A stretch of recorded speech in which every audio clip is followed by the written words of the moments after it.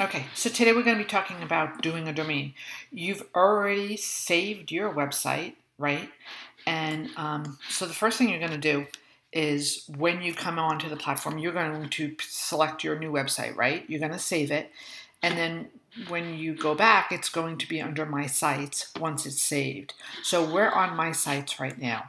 When you look down on what the options are. This is my main website right here, but all of them are the same. Whatever funnels you set up, whatever, websites, it's all the same. When you hit those three dots, it's going to be, this is an option for disconnect domain, but it would be connect the domain. So you would hit connect the domain and you're going to have, it's going to pop up and you'll be able to select your, type in the domain that you've redirected. You need to redirect first, and that would be from either Namecheap or GoDaddy, wherever where your domain is hosted. So, and if you bought it from Builderall, that's a different story. But I definitely would suggest, Namecheap, GoDaddy. It's always nice to have, what do I say? Like those two platforms, you're able to redirect anywhere. So go with Namecheap or GoDaddy, get a domain.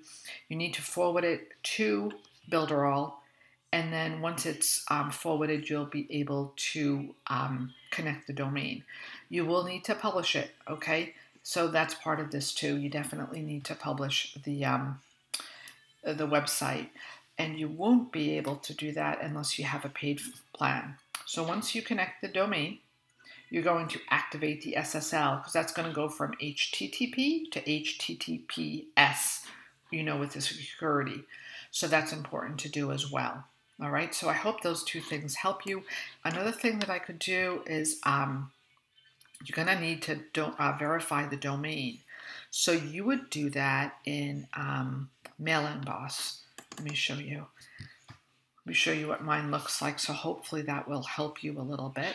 We're going to go right over to Mailing Boss. We're going to go on the left hand, the menu, going to click down, going to go Domains, and these are my verified domains. These are the ones like I didn't enable this yet, right? So I'm going to hit Enable. So that's going to be processing. But the ones that I do have, they're active, right? So what do? You create new. You put the domain name in, and then you save the changes. And then that will allow you to, it'll come up on this screen here, and it'll say verified, no, yes, and you just have to wait a little bit. It could take 24 to 48 hours. Certainly if there's any concerns, you reach out to support. But if you redirected properly, that domain should be there once, they'll be able to verify that. And so I guess that's pretty much it. It'll, if it says no, you can certainly click on it and try to verify it and then just wait a little bit. So that should help, okay? Anyway, have a great day. Thanks so much.